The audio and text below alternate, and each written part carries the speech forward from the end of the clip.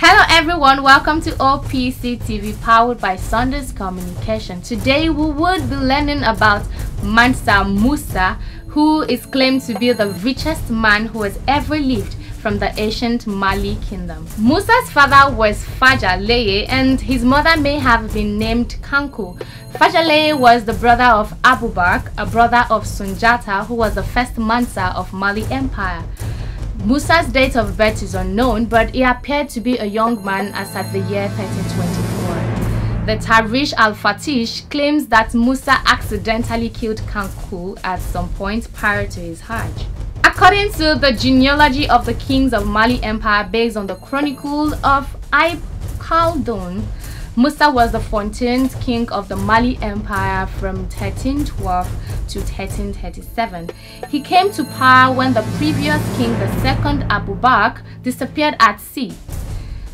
Mansa Abubakar was said to have embarked on a journey to explore the Atlantic Ocean and he never returned.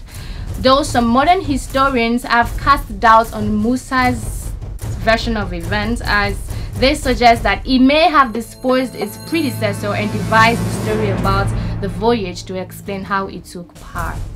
Nevertheless, Musa may have inherited a wealthy kingdom, but his work towards trade expansion made Mali the wealthiest kingdom in Africa through salt mining, gold mining, and elephant ivory.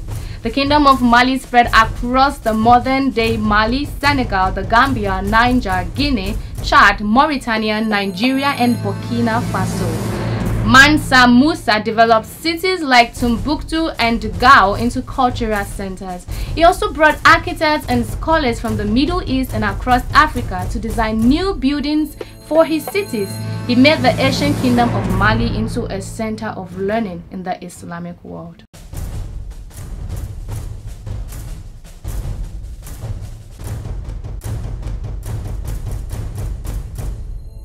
As regards his Islamic faith, Musa was a devout Muslim and his pilgrimage to Mecca, also called Hajj, made him well known across the northeastern Africa and the Middle East. He believed that Islam was an entry into the cultured world of the Eastern Mediterranean. He made his pilgrimage between 1324 and 1325, spanning 2,700 miles. His procession reportedly included 60,000 men, all wearing brocade and Persian silk, including 12,000 slaves, each carrying 1.8 kg of gold bars, and era dresses in silks, who bore gold staffs, organized horses, and handled bags. 80 camels each carried 23 to 136 kilograms of gold dust, which Musa gave to the poor he met along his route. He also gave the cities he passed on the way to Mecca, Cairo, and Medina. It was reported that he built a mosque every Friday. So after his return from Mecca, he built mosques and large public buildings in cities like Gao, especially Timbuktu, which became a major Islamic university called Sankore Madrasa, also called the University of Sankore or Sankore Masjid, during the 14th century. Mansa Musa introduced architects and scholars from across the Islamic world into his kingdom, and the reputation of the Mali kingdom grew. The kingdom reached its greatest extent at success as a wealthy kingdom. The date of his death is not certain, but following the report made by Ibn Khaldun, an Arab sociologist, philosopher, and historian who was described as the founder of the proto-disciplines, Musa died in the year 1337 and was succeeded by his sons.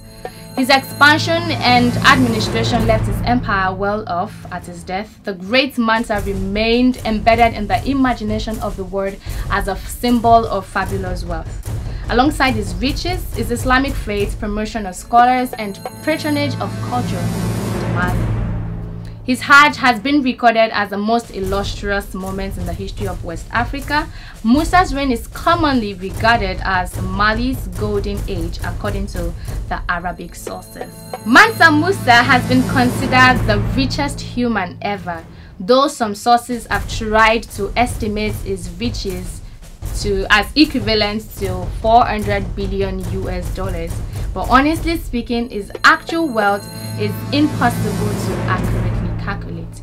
My name is Adonai Kejanen, and if you really enjoyed this, why don't you give us a thumbs up, subscribe to our channel, and follow our platforms: Facebook, Twitter, and Instagram. See you next time. Bye.